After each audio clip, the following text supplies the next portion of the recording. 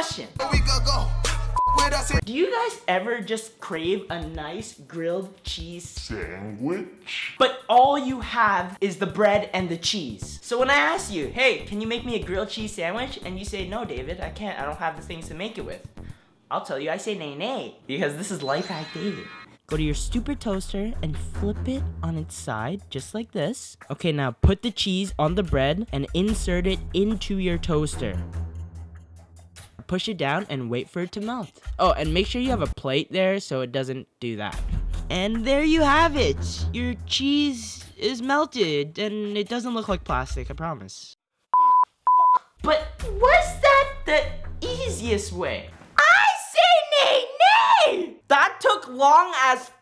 I had to press the damn thing down like 3 times before the cheese melted. That was the shittiest life hack ever. This is a much easier way. First, throw your piece of bread on the ground. Put your cheese on top of the bread. And then grab your blow dryer and start blow drying it until it melts.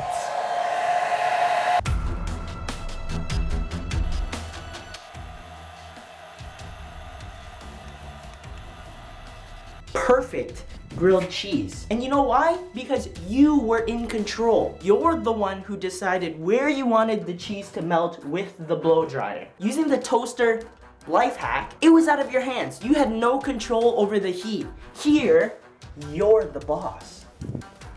Remember that. But who is even a bigger boss than you? Who controls what you do during your day? The sun controls what you do, all right? So go outside, throw your piece of bread on the ground, put the cheese on top, and let the sun melt that grilled cheese sandwich. Hope you guys enjoyed that video. Hit that like button right now if you want to see more life hacks with Dave. And until next time, I'll see you guys later.